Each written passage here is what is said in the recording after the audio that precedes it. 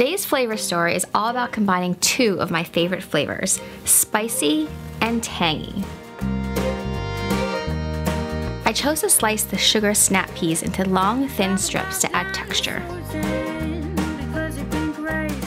For extra flavor, I'm using a shallot instead of an onion because it has a milder and sweeter flavor.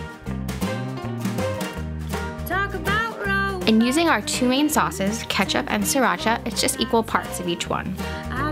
The ketchup provides a nice tomato base. It's just like how when you use ketchup in chili, and then the Sriracha provides that spicy kick. Let's start with a little olive oil into the wok. You could also use vegetable oil. We'll get the shallots going, add the garlic, and then add our shrimp.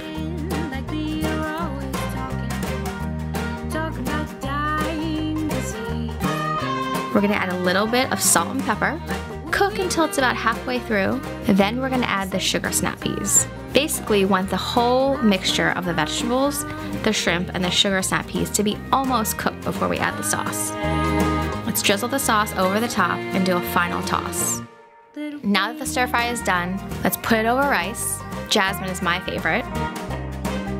Grab a pair of chopsticks or a fork, and here we go. We have a meal for two people that's both spicy and tangy.